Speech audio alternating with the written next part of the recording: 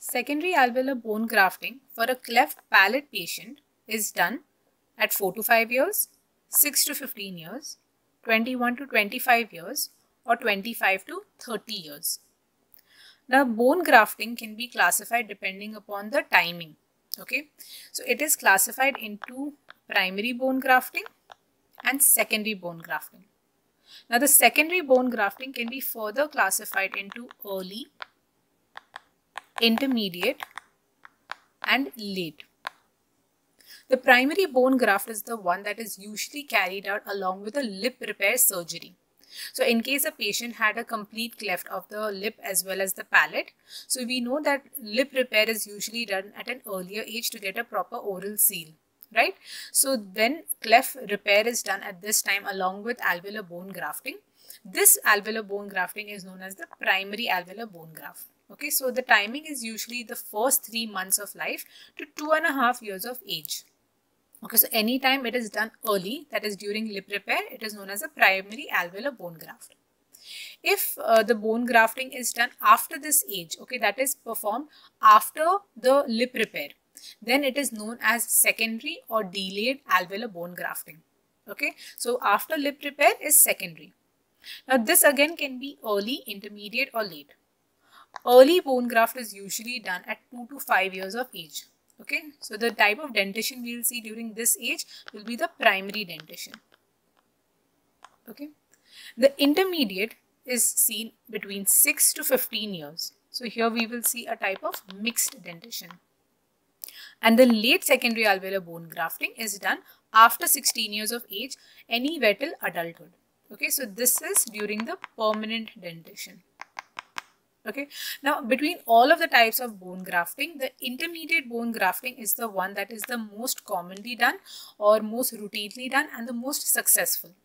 Now, whenever primary alveolar bone grafting is done, it has been seen in the studies that it has resulted in scar formation which hampers the growth of the maxilla in both the transverse as well as the sagittal dimensions. Okay, so this results in the patient having a class 3 profile with a retrognathic type of a maxilla.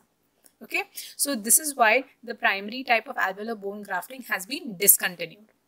Now, the most common procedure is to do an intermediate secondary bone grafting, that is between 6 to 15 years of age. So why is this done is because we follow more of the dental development rather than the chronological age. Okay, so ideally the secondary alveolar bone grafting should usually be carried out whenever the permanent canine root, okay, that is permanent canine root is either half to 2/3 completed. Okay, when a tooth's root formation is half to 2/3 completed, we can predict that it is going to erupt. Okay, so we know it is close to its eruption timing. Okay, so this is the time when we will do the secondary alveolar bone grafting, especially during 8 to 11 years of age, because that is the time when the canine is going to complete half to 2/3 root completion. Okay, now this is done so that it improves the prognosis of the canine, because we want the canine or any tooth which is next to the cleft side to erupt through the bone graft. Okay, so this is going to improve the periodontal support and it is going to increase the success rate of the graft itself. Okay, so usually the timing depends upon the dental development and not the chronological age.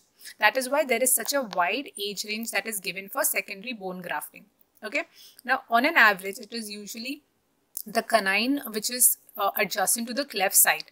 However, if there is a lateral incisor which has not yet erupted and the secondary bone grafting can help with the prognosis of the lateral incisor, okay, then we can do the bone grafting earlier than 8 to 11 years. Okay, so an earlier bone grafting can also be done around 6 to 7 years of age to improve the prognosis of the lateral incisor. Okay, if the cleft is adjacent to the lateral incisor and we want the lateral incisor to erupt through the bone graft. So these are some of the features which are important to know before we plan for a bone graft procedure. Okay.